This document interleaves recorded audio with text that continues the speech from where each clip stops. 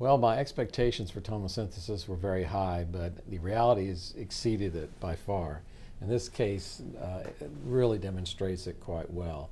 This is a 42-year-old patient presenting for her baseline mammogram.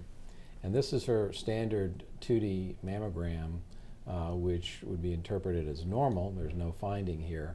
But on the 3D image, as we page through the breast, you'll see an area of architectural distortion just pop up right in this area now.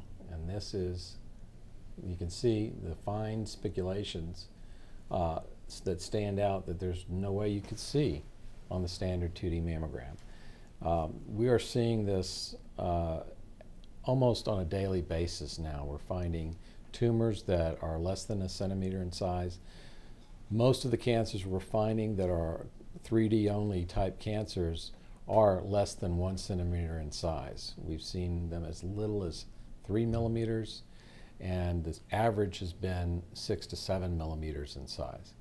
As we all know, the statistics show out of Sweden that if we find the cancers less than 1 centimeter, their cure rate is 98%. So this is extremely exciting for patients right at a time when there's a lot of confusion about whether we should be getting mammograms or not.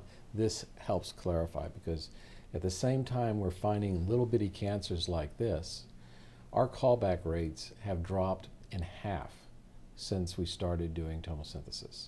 50% reduction in callback rates. Now, that should silence a lot of the critics about mammography, because there's no question we find smaller cancers. There's no question that that reduces the mortality. One of the criticisms has been that we've had to call too many people back for additional views. Now that we've reduced our callback rate by half, that goes a long way to dealing with these issues. Going forward, it may even be better than that, and that is once we start following patients year after year with 3D mammography, I would expect that the callback rates will continue to drop.